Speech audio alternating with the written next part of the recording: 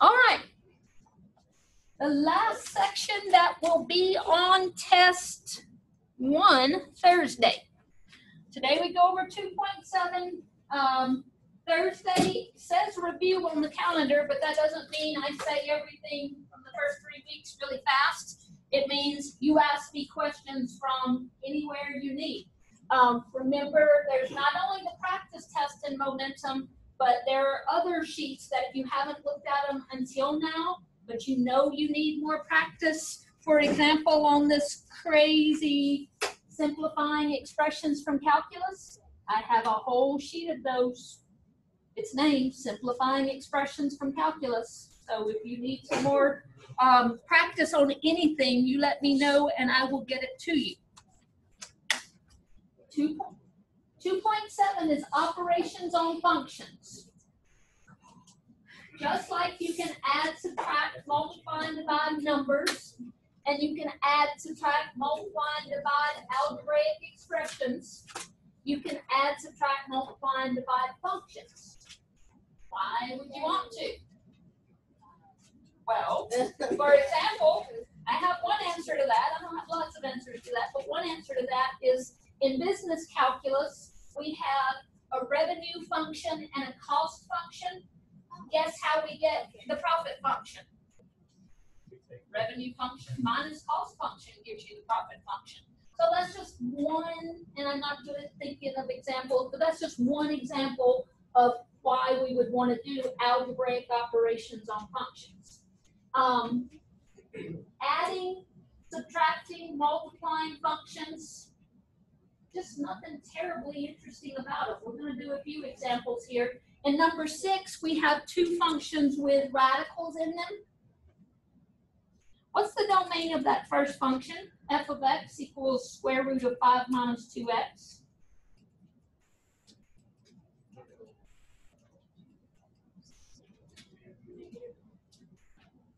If God whispers and you know the answer, that's fine. If not, how could you find that domain? What has to be true about values? I can't have a negative under the radical. So if I can't just look at that and see the domain, what inequality could I solve to find the domain? 5 minus 2x has to be greater than, how about equal to? Yeah, I can take the square root of 0. So 5 minus 2x has to be greater than or equal to 0. That will get the domain for me. When I subtract 5 from both sides, does that reverse the symbol? No. What about when I divide both sides by -2? Does that reverse the symbol? Oh yeah, don't forget that.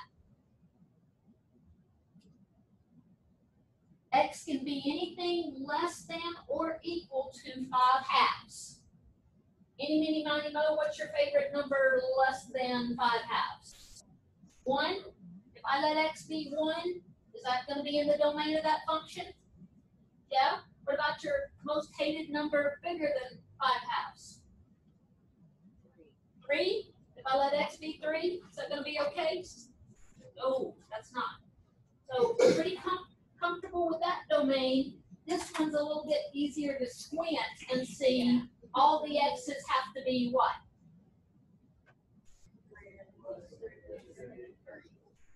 Greater than or equal to -3. So we have all the x's less than 2.5 and all the x's greater than or equal to -3 for the domain of those individual functions. Now, the a part, just f plus g of x. You write down f of x. You write down g of x. And you add them together. And if there's any simplifying you can do, you do it. If not, you're through. Can I add those and get, what would that be? 8 minus x? No, I can't do that. I can't do that. I can't add square root of 4 plus square root of 9 and get square root of 13. So I can't do it here. I can't do it here. the product of those two functions, square root of 5 minus 2x times square root of x plus 3, can I multiply two radicands? Yes, I could. If this is multiplication, I could call that square root of 36, and I'd get the same answer. So yes, I can simplify that. Would be square root of, doesn't really matter in what order you write it. In descending order, I'd have a negative 2x squared, and I'd have a 5x minus a 6x, negative 1x plus 15. Let me double check that. Negative 2x squared, 5x minus 6x plus 15. Yep.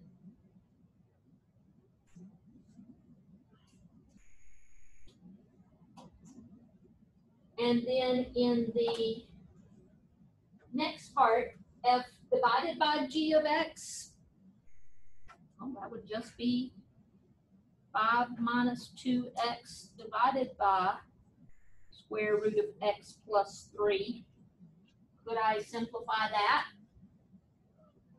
Not this particular one. I could put it all as a single fraction under the radical. I could say square root of 5 minus 2x over x plus 3. I wouldn't really call that simpler though. I don't think they rationalize the denominator here. I don't think so. So if you leave that, that's absolutely fine. What would be the domain of f plus g, f minus g, and f times g?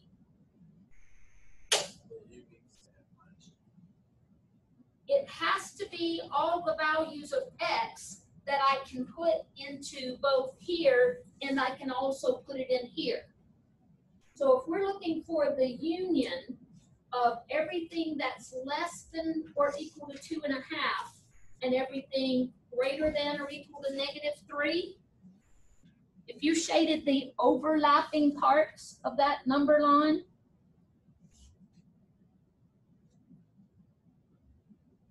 oh, I'm sorry, the typo. Negative 3, positive 5 halves. If you shaded everything that was less than or equal to 5 halves and greater than or equal to negative 3, where would you be shading here? In between negative 3 and 2.5. Is the negative 3 included? It's included there. Is the 5 halves included? It's included there. So the domain of the sum, the difference, and the product is the union of those. Actually, that's intersection. Intersection of those, what they have in common. From negative 3 to 5 halves. Where did the F minus? I didn't type it, but if you just take the answer to this one and put a minus between, that's all you can do. I just didn't type the F minus G. That's the domain of this one and this one. What's going to be the different about the domain of the quotient function? Same thing, except I can't let the denominator be 0. So I just need a parentheses to not include the negative 3. Otherwise, it's the same. Yes, ma'am. The symbol for union is the U. What is the symbol? Upside down U.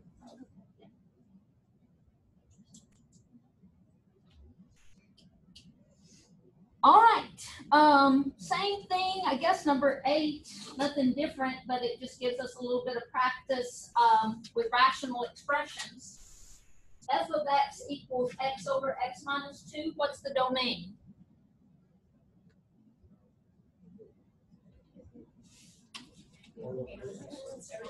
Everything but 2. You don't have to write that in. You don't have to write that in interval notation for me. What's the domain of g of x? Everything but negative 4. all real numbers, but -4. So f plus g of x is x over x minus 2 plus 7x over x plus 4.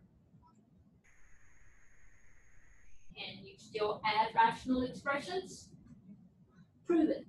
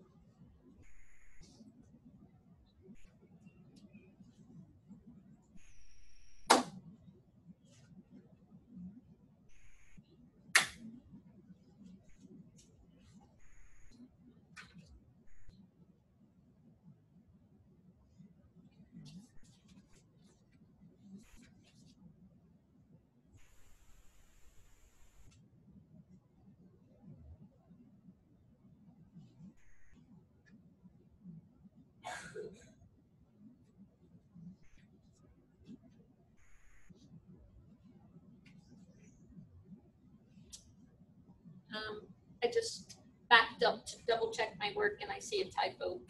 Not a typo, but I misadded 4x minus 14x negative 10x. That's why we check our work. It's okay.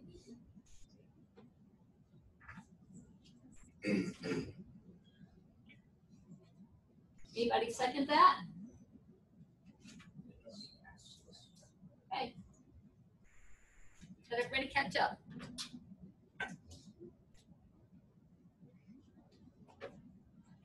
You could factor a 2x out of the numerator, but you're not going to have anything that will cancel in the denominator. So it really doesn't matter if you do or not. If I had more room, I probably would factor a 2x out of the numerator.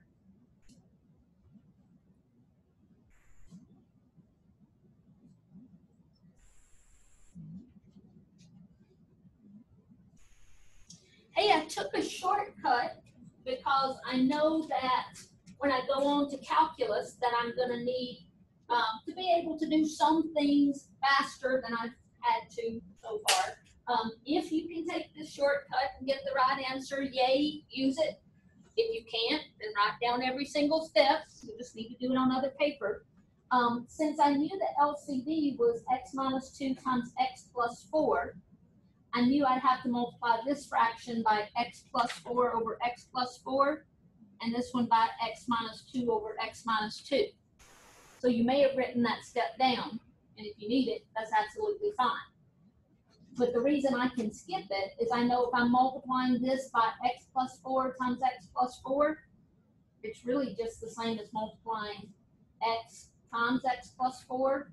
Gives me this, and 7x times x minus 2 gives me this with a middle step skipped.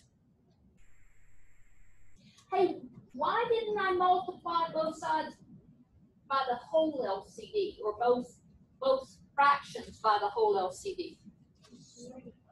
That's when I have an equation. I'm not solving an equation here. That's when I'm trying to cancel out the denominators. I'm not trying to cancel out the denominators here. I'm trying to make them both have the same denominator. What about f of x times g of x? X over x minus 2 times 7x over x plus 4. Not really anything exciting to do there. You can multiply the numerators and multiply the denominators, but that's about it.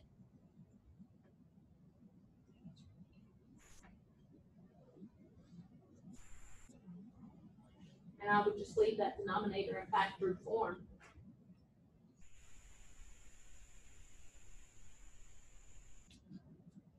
How about f of x divided by g of x? How do you divide two?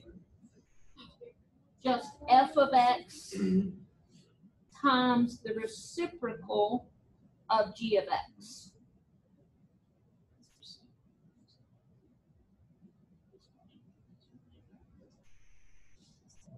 Anything I can do before I multiply there? Would it be legal to cancel these two x's? Nope, those are terms. Would it be legal to cancel those two x's? Yes, those are factors. So x plus 4 over 7 times x minus 2.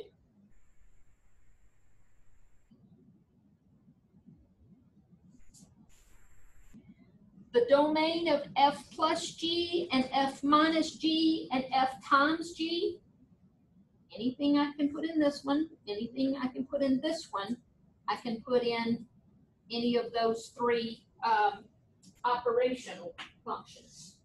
So what's the domain of f plus g, f minus g, and f times g? Everything but 2 and negative 4. Now see, actually, let me make this point. Actually, this product, could I let x be negative 4 in this function? I could. I get 0, but that's okay. However, the domain has to be anything that you can put into both of those original functions. So you still can't have the 2 or the negative 4. It can't be in the sum, the difference, or the quotient function if it can't be in the original function. So that they don't have f divided by g. Yeah, what about that? Well, that's what you just pointed out. That's what you just pointed out. So. Yeah, I did just point at it. Even though I could let x be negative 4 in this, I still couldn't let x be negative 4 in this. Yeah. So that domain is going to be the same. Because it's not divided by 7x over x plus 4. Right. Right. So these two are going to be the same. Could x not even be 0? 7 zeros. But that, so what is that blowing up? F or G or the quotient? I was just looking at your step. In this? No, I feel that. It's 7x. Can x be 0 in this expression? Yes. But okay, I see where you're talking about. That's not a problem because that's not the original function. This is the original function. As long as it doesn't blow up this or this or this, then it can be in the domain. All right. Nothing terribly exciting about that. Yes. But since it's x over x minus 2, and then all that over 7x over x plus 4, could it not be 0 because then the bottom of the It's, I think that's the same question. yeah, but okay, so if you have it written still in a fraction. Fraction. Yeah. This fraction over that fraction. Yes, that's correct. And then if you plug in 0 for x, the bottom will come out 0, correct? So the bottom and top. Yeah, I get what you're saying now. I'm thinking real hard about it. Because You're saying if you wrote that over that, before you simplified it, you couldn't put 0 into it. Because if you put 0 into Yeah, the I bottom, see. I see now. come out with 0 and then have I 0 see. divided by 0. I'm thinking about it. That's a very good point that I haven't thought of before. When you say, I think I'm fixing to have to take back something I said. Let me tell you, in case you're not sure what's being talked about here, if I write f of x over g of x, before I take the reciprocal and turn it to multiplication, I have x over x minus 2 divided by 7x over x plus 4. Right? Okay. Can I let x be 0 in that expression?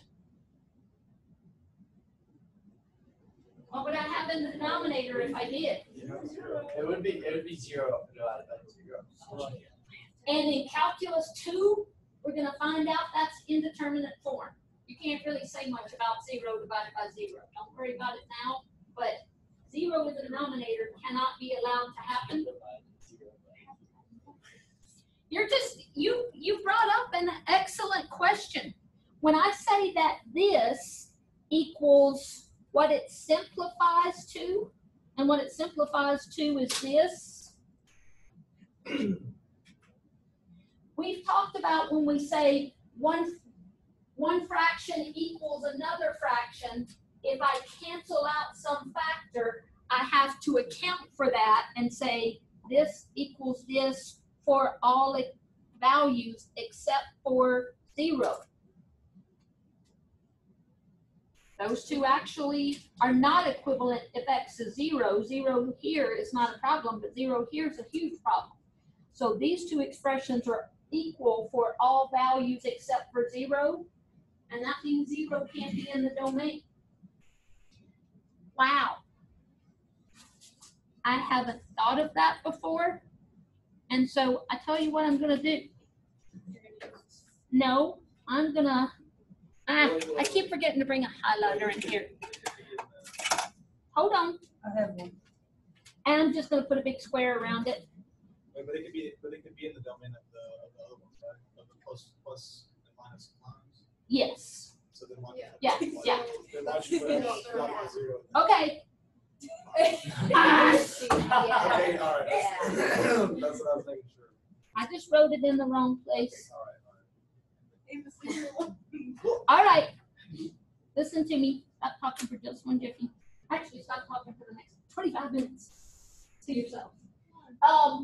I am going to think about that. I know that's right. I'm just wondering why I've never thought of that before. And I want to look at the definition in the book. Something's just nagging at me. And when something's nagging at me, even if this is right, and I'm fairly confident it is, I want to think about it some more in my office and say something else about it tomorrow to clarify the confusion that has been. All right? I just want to clarify it. I'm 99.9% sure that that's right, but I want to be 100%. So we're going to talk about that again tomorrow. All right. The last thing that is in this section, and the last thing that's on the test, may not be the last problem on the test, but it's the last concept we're covering that's on the test, is the idea of a composite function. A composite function is when you build one machine that does the job of 2 people. For example, if you had an adding 2 machine, you're going to put in a number, it's going to add 2, spit out an answer. But then you have another machine that's going to take that answer and add 7 more. Instead of an adding 2 machine and an adding 7 machine, you could just build a what? And that would be the composite function, the function that does the job of both. So the notation for that, actually there's 2 notations that can be used. One is this little circle notation. When you see f circle g of x, if you like the other notation better, you could write that, take g of x and put it into f. In this notation, it's the function closest to the x. You're taking that expression and putting it into the other one. And in my opinion, that's a little bit more clear in this notation. This takes g of x, whatever it is. In this case, what's g of x? 3x. You just take 3x and put it into the function f. Well, I know what this means. This means wherever there's an x in the function f, what am I going to put in its place? 3x. And I'm going to be careful and use parentheses as I need to. 3x in parentheses cubed plus 2 times 3x in parentheses squared. And then clean that up as much as possible.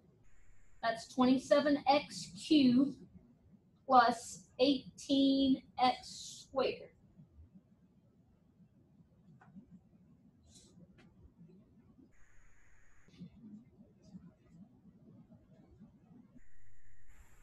Now, unfortunately, when you build a composite function, dude in the middle of the two machines gets fired. So this is a forced reduction. We need fewer people if we're not going to have a middle machine anymore. Let's check this with some number. If I put, let's say I put 2 into g of x, what would g of x spit out?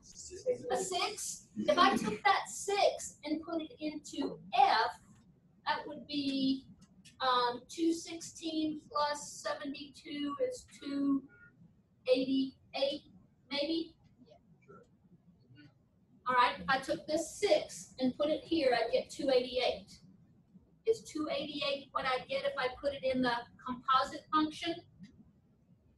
I'd have to grab a calculator, but 8 times 27 is 160 and 56. 216 plus 72. Yep, it's the same thing either way. So we have built a machine that does both of these jobs without having to have somebody catch the number coming out of g of x and put it into the next machine. Yes? Will there be a case where, like, you do all this work and, like, you don't do anything wrong, but it doesn't work? Only if you substitute a number that's not in the domain of the composite function.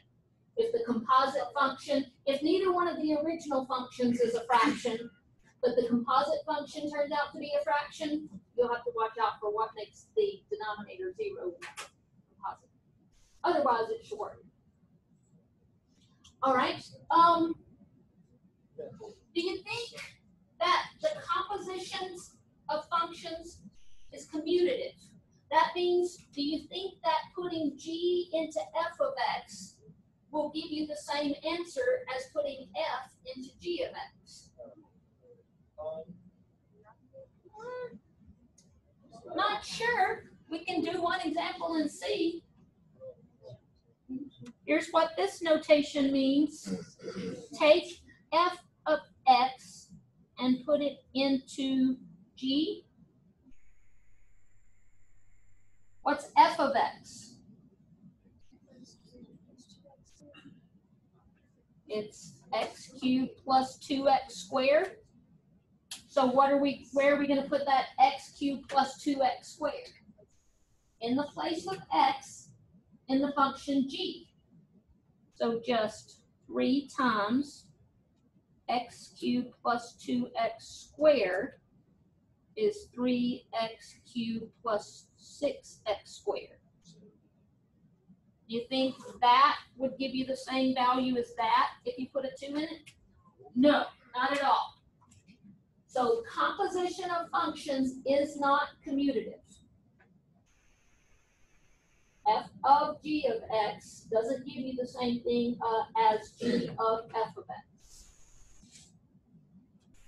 Now in the C part, f of g of -2, what is that telling us to do?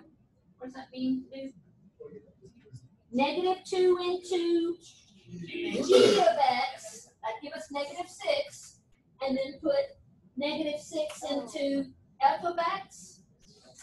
But since we built one machine that does the job of both of those, should it give us the same answer if we just plug the -2 into that A part? It should. That was the whole point. Yes, ma'am. Going back to going back to B, Why did you multiply by 3x? It's the. I put this in place of the X. You know what? What you just said would be the answer to a different question. It's the right answer to a different question. What you said would actually be,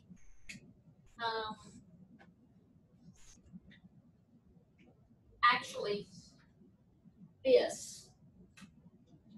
Yeah, which would be different. No, not that, but this. All right. So we could neglect the middleman approach, put the -2 into G, that give us a -6, and we can put a -6 into F. But the whole point of this composition of functions is to save us that middle step. So I'm gonna put -2 into the answer that I got in the A part.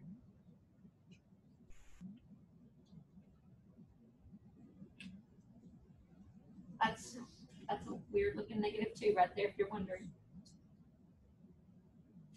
That would be 27 times -2 cubed plus 18 times -2 squared. That's -8 times 27 is -216. And that's 4 times 18 is 72. So -144.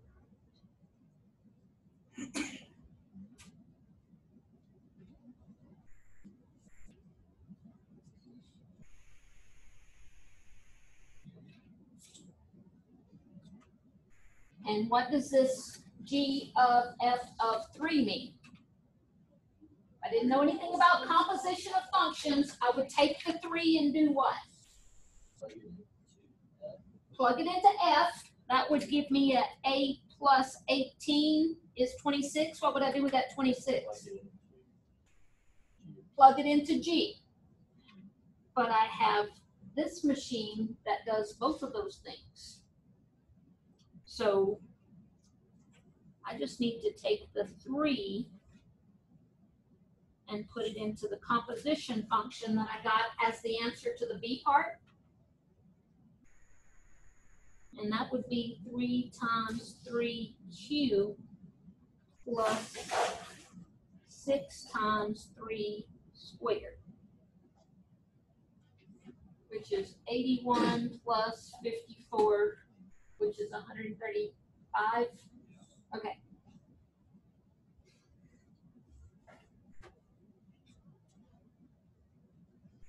Any questions? All right. 2 more.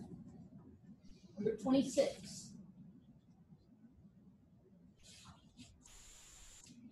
You go ahead and find the A and the B part there. Find F of G of X and G of F of X.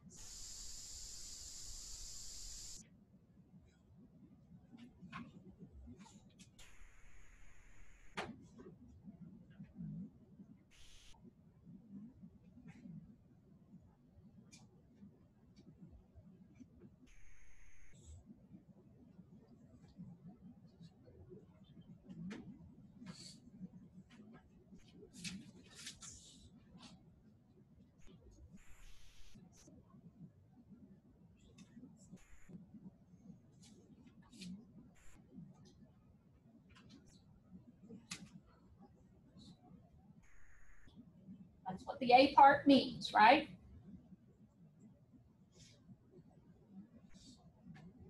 And so I take that square root of X plus 2 and put it in place of X in the function F. Put this in the place of that.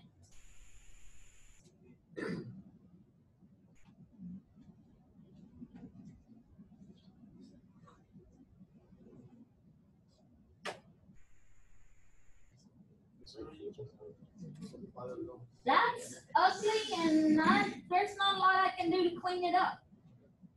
Yeah, that's just ugly. Would you want us to like change the x plus 2 into like x plus 2 to the 1/2, just to make it look less bad? In my opinion, that would not make it look any less bad. It would look equally bad. It would be right, and I'd count it right, but I wouldn't say it was It something. would be hard to solve. Oh, but it's not an equation. How could you solve it because it's not an equation? That's evaluate, that's not solve. I'm gonna make a good tutor of you. I'm gonna get those right words in your head. Yeah, I can't solve that because it's not an equation, but I could evaluate it for given values of x. I expect the b part to be just as ugly. G of f of x means take f of x, whatever it is, and put that in the place of x in the function g. I'd have square root of 3 minus x plus 2. Not really anything I can do to simplify that. All right. This one, you can do some cleaning up. Or both composite functions and then simplify them as much as possible.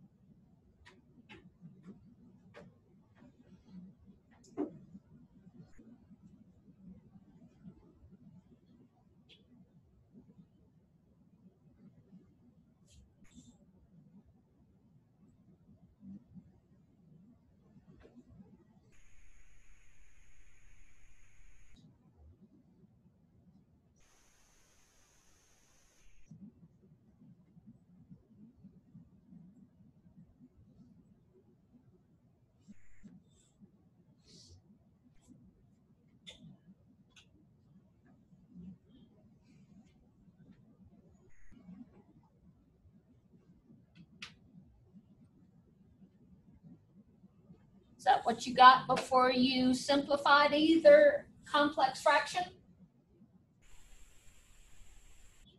How do you simplify this first complex fraction? X over x. Multiply it by x over x and make sure you distribute that x to all 1, 2, 3 terms. What'd you get? 3 over 3 minus 2. Yes.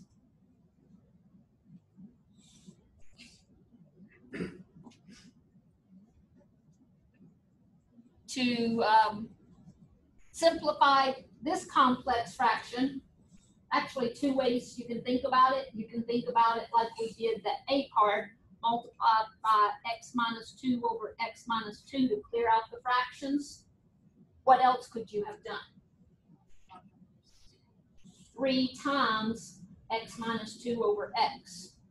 Multiply by the reciprocal would give you the same thing.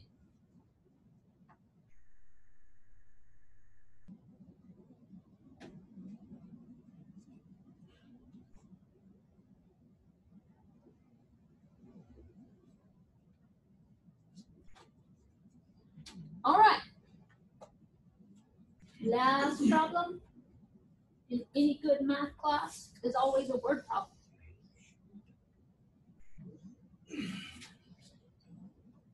A spherical balloon is being inflated at a rate of 9/2 pi cubic feet per minute.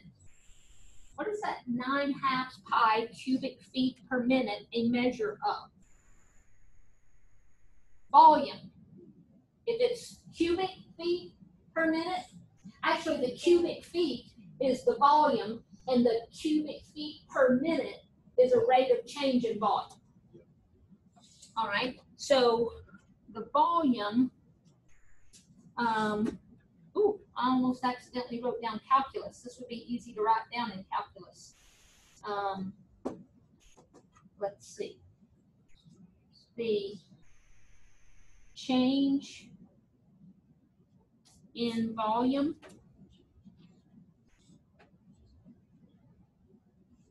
in calculus, we're going to call it either triangle V for change in volume, or we'll figure out what this means, change in volume. Change in volume with respect to time will look like that, but that's calculus. We're not in calculus yet. So I've got to keep up with these words. The change in the volume is 9/2 pi cubic feet per minute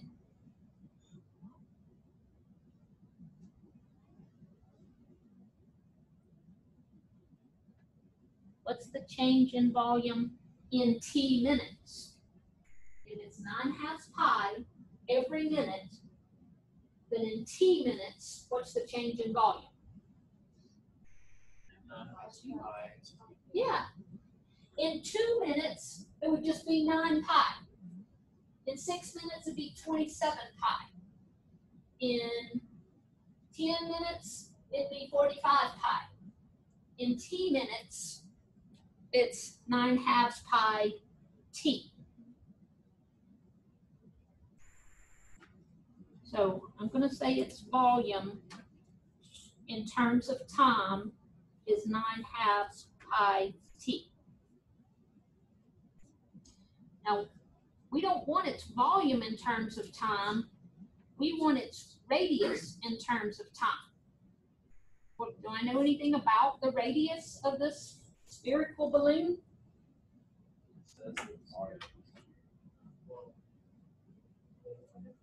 There's a formula for that. Mm-hmm. Mm-hmm.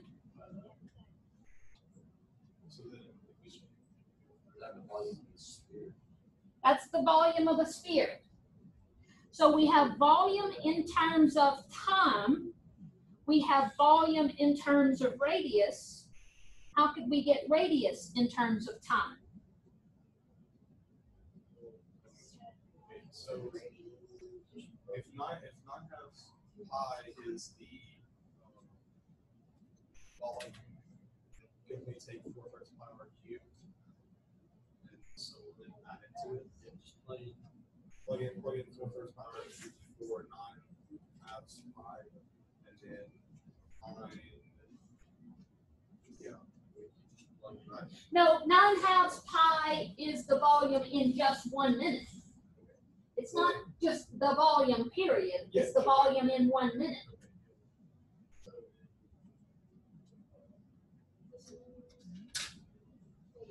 So you can't just plug in 9/2 pi.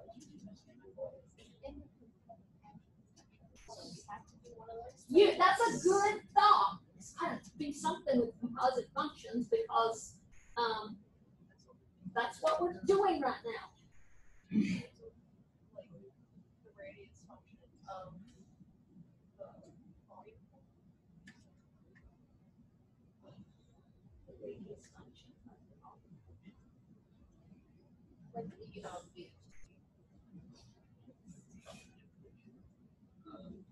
But you can't really plug that. I don't know. And there's not. And Exactly. those ones They up don't, there, we like, had X. share any variables. And they do, but not in the right place. You just turn the paper over. Tell me what you're thinking. Okay, so in the question it says assuming that R equals 0 and T equals 0. Right. You just plug 0 into T of the V of T, whatever it is.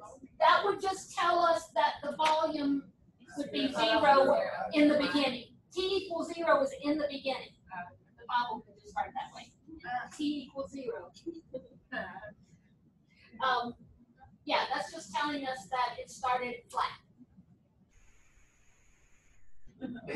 So you have to find the correlation between the volume and the radius itself, correct? So we'll just need to change the second equation to get it to feet per, volume per minute, solve it for. So you're saying solve this for R? Okay, yeah, we could solve that for Well, I R. mean, but, okay, you're trying to find a correlation between both, correct? Uh-huh. So.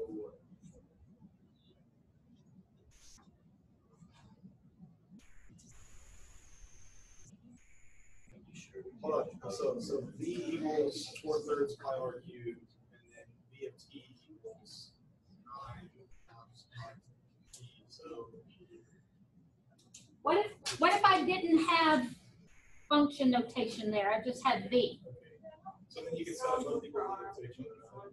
Yeah, if this gives you the volume and this gives you the volume, So. then this equals this. Wait a minute, why'd you just delete it? Are you solving? That's not V times T. That's V of T. I'm just saying V of T, it's the volume. It's the volume. This is the volume at time T. This is the volume in terms of radius. So if this equals V and this equals V, then this equals that. So you can't just plug it in. I was gonna say.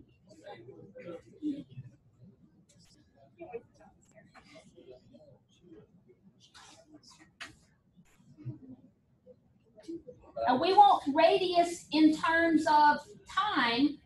That means solve for R or solve for T. Solve for R. So R cubed would be 9/2 pi T divided by 4/3 pi. The pi's would cancel. 9/2 divided by 4/3 is 27/8.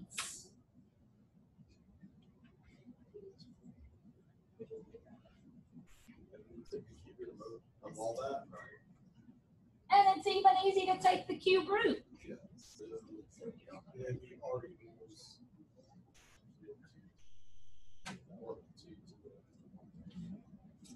Yeah, cube root of T or T to the 1/3. The radius is 3/2 of the cube root of T. So T, let's say in 8 seconds, what will the radius be? 3 what? 3 feet. Yep. That's it. All right. So tomorrow, here's tonight's homework, 2.7 right here. Tomorrow is just ask questions from anywhere you have them. You could, from the practice test, from any of those optional worksheets. I guess that's the 2 biggest things you have. All right. See ya.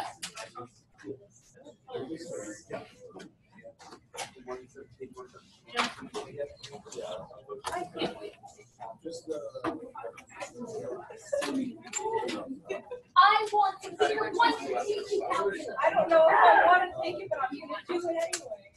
I have calculus this spring. I just found out yesterday. So yeah, we're Is probably gonna. Monday through Thursday, 8 to 8:55. So just an hour earlier than this. I gotta get here earlier. It's gonna cut out my workout. I work out from 5 to 5:30. I'm not getting up at 4:30 to run on the elliptical. I'm just not. I'm sorry, what? Oh, yeah. Yeah. Who's that trig? Well, we no longer even have the standalone trig class because pre-calculus is half trig. The second half of pre-calculus is trig. Yeah. that's why I'm sure I think it's not that I see, I probably do better than that one. I did agree. This should not be, this is not a prerequisite. Oh, no. Unless it's some, It's the worst person I've ever met in my entire life. I'm doing Yeah. occupational therapy.